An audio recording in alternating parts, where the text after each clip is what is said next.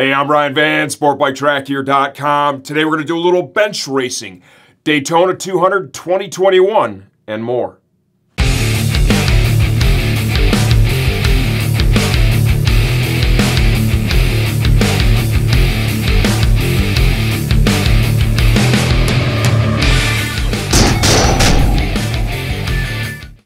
The Daytona 200 is the most iconic American road race, without question. It's no longer part of the professional series here. It's not part of Moto America, and I don't mean that as any knock. They do a phenomenal job with that race. It's still a great draw. If you're not going to be there and you want to see it, like myself, it is completely accessible. It's going to be streaming on NBC Sports Gold, which is a streaming app that's available. For more details on that, go to roadracingworld.com. John and Chris are going to have that all laid out for you on the website, and they'll keep broadcasting that throughout the week. The race is on Saturday, so you got plenty of time. Get signed up in advance, like we're going to, so you can watch the race. I've gotten a lot of messages over the last month or a few weeks or whatever. Hey, you going to be down there racing with Max? Nope, we're not there yet. The kid's only 15. He's got 9 total race weekends. We got a whole season of SportbikeTrackHere.com, Moto America Junior Cup in front of us that I'm still trying to get ready for. I hope someday that he rides well enough that it justifies going down there and making a real nice effort, because Daytona is a complicated track, right? So many things have to happen to get you across that finish line first. You have to have luck. You have to have a great rider, and your team has to be on point.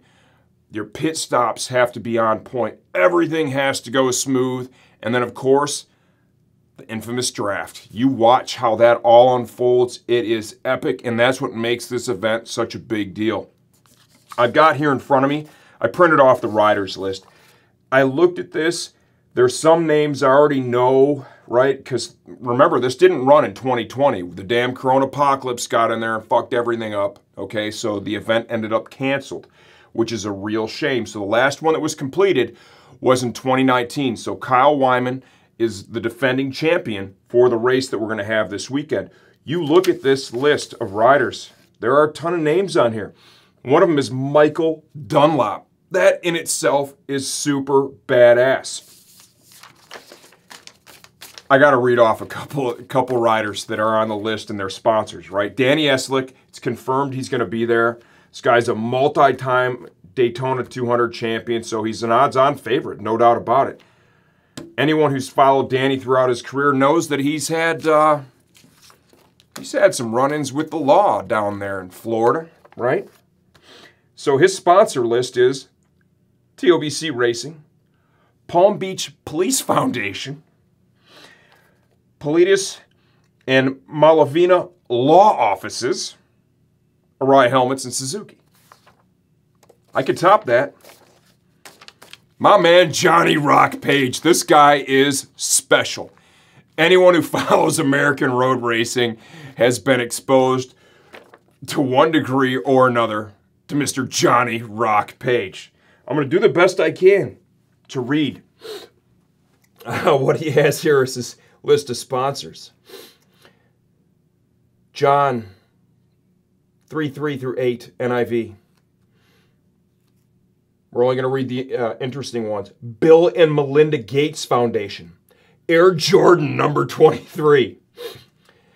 DJ Paris Whitney Hilton, VP. TB12, Tom Brady. This is epic. TW Tiger Woods. Captain America, God's Chosen. Oracle, Larry Ellison. This is unbelievable, dude. Johnny Rock Page, Team Salty. Pulsa Page Company. I think this could be the end of the interesting sponsors. Oh, wait. Movie, 1/10 of a second. Amazon Prime. He's an interesting dude. You know, look him up on Facebook. Every now and again, he graces one of my posts with his presence and just starts talking the Mississippi River as shit you can't understand. It's pretty epic. So who are we rooting for this weekend? Who are Max and I rooting for?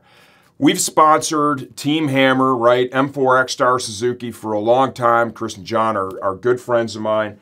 They run what I believe is best team in the Moto America paddock. I'm going to say that. They're my buddies, and they do a great job. We've had a lot of fun together over the years. They're going to be down there with Sean, Dylan, Kelly, so I'm for sure rooting for Sean, Dylan, Kelly on that Suzuki GSXR 600. There's another person who is not on this list, and that's young Mr. Rocco Landers. He is on Team Landers Racing. This year, they could have raced, right? They could have gotten a deal probably with Team Hammer and rode that, but Stoney chose to go in his own direction.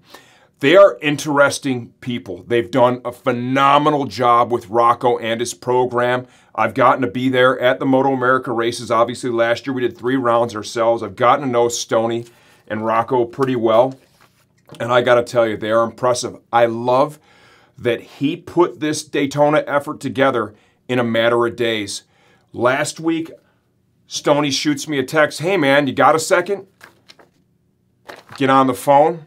He needed help getting some parts, bits together to get a Daytona race bike that he hadn't even started building yet. Fast forward to today is Wednesday. Stoney is down in Florida putting the finishing touches on Rocco's Yamaha R6 race bike. Rocco's never ridden Daytona, right? Stoney is one hell of a crew chief. He took something that was not race ready, completely built it, and drove all the way from the West Coast to Florida. And I promise you this, right? And some people might doubt this. I know this dude. When I watch him work at Moto America and he comes down to the hot pit when Rocco's out there on his Junior Cup bike, this dude could change a motor on a red flag, right? And get the kid back out there, no problem. He is unbelievably prepared. And he has the drive to put something together, right, that other people wouldn't even think of tackling, and not only put it together, but he gets it done and he gets it done right. So I will be rooting for Rocco Landers every bit as much as I'm rooting for Sean, Dylan, Kelly. Are we sponsoring Rocco? I'm helping him out, you know. Are we contributing a lot to his program? No, I'm paying for my own program this year and supporting Moto America. So there's only so much budget to go around. It is what it is, but we're proud to have at least a tiny little piece of their deal because I love the whole father-son thing. I love how they're doing it together, how well they work together, and just the spirit behind it. Stoney and I were on the phone talking a little bit today, and if you go back to last year, 2020, Rocco was supposed to be racing overseas, Red Bull Rookies Cup. That's pretty cool, no doubt. The Corona apocalypse got in the way of that like it did a whole bunch of other things. And on a Tuesday, Stoney, who's all of Rocco's bike, his Ninja 400, it was in pieces. It was a bare frame that got back from a frame straightener. The bike was in boxes. Stoney loaded those boxes into a truck and trailer on a Tuesday and drove all the way to Road Atlanta.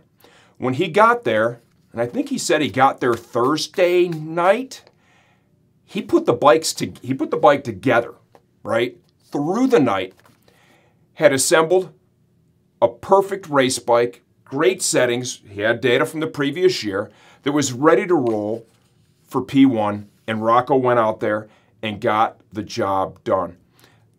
Those kind of stories are what motorcycle racing are all about. It's that drive, right? It's that you pick that target and you put 110% of yourself behind it and other people get involved to help you make it happen, right? That is what this sport is all about. This sport is full of some of the best people in the world, and I'm fortunate to be in a position where I get to spend time or get to hear these stories or participate in this at some level without being some epic racer. At the end of the day, I'm an enthusiast just like all of you guys. I've gotten to do some laps. I got to qualify for a couple of pro races, but I am not racing at the level that the people that are on this list are. I encourage you all to tune in. Other news and stuff we're going to talk about real quick here. I got my SBS hat on. We've been partnered up with Vortex Racing, right? Matt Griffin over there do a great job. We sell a lot of their stuff. They make great parts. They have now partnered with SBS, okay? Chris Jensen is over there at Vortex. I've known Chris a long time. SBS makes a great product. We're going to be testing these on Max's Ninja 400. They sent this over, so we're kind of expanding our partnership there a little bit. When we're down at the COTA tire test, which I'm still trying to get ready for right now, to get Max down there, that's something I'm really looking forward to. Nice little road trip with the boy all the way down to Texas. We're going to spend a few days with our friends. Max gets to learn another new track and ride another track the old man's not. So SBS, we will report back. We've got the dual carbons. I've used those before. Those are excellent pads. Lots of grip, very linear, right? We've got the DS2s. This is a new compound I have not used. These pads are a little to the spendy side, right? But they're supposed to have some really long life. And I can tell you, Max has been eating brake pads. You know, we've been using the Vejra ZZ pads on the Ninja 400. I love them. He loves them. You can wear them down pretty much to the backing plate and still get good performance, but he is just eating those things out there. So I'll be curious to see how these DS2s last, considering the difference in price. I know these perform well, and I also know that with the dual carbons racing at that level, you know, you're going to need to have pads to get yourself through the weekend. Other stuff I want to talk about, and I'm probably going to leave you shortly after this. Bobby Fawn, right? This is my favorite magazine, Road Racing World. Who doesn't love it? Full color. Oh, look at that ad. Go ahead, tell Max how I'm leaned over more than he is. It's okay, the old man's still faster, even though I have to ride 1,000 to get that done. So this was on the counter when I got home last night. I started flipping through it, and they had an at-home, let me see if I can find this article here, with one of my favorite American road racers, Mr. Bobby Fawn, M4 X-Star Suzuki Superbike racer. There we go, hanging with Bobby Fawn. Now I'm going to have Caleb zoom in on something because I texted him and Chris last night. Right here. The young man needs to take better care of his yard. He's a hell of a motorcycle racer and a pretty entertaining dude all the way around. But Bobby, you got to water your grass, dude. It's all splotchy. That's no good. Okay? How do we think Bobby's going to do this year? I think Bobby is poised to win the Superbike Championship in Moto America this year. I am stoked to watch him get out there and ride. I love how hard this dude rides, right? I remember when the first year when he was on M4 X-Star Suzuki and he got that 600 championship, watching him do battle week in and week out was just inspiring. Anybody who's into motorcycle racing, right? And remember, you can just get this, you can get the Moto America Live Plus, and you can go back and you can still watch those races, right? They still have the archives in there. The action was epic. Him and Hayden Gillum racing, unbelievable, great stuff in it. That would make anyone a Bobby Fawn fan. I got my money on Bobby for lots of race wins and a championship. At the end of the season, we'll come back and see if the old man was right.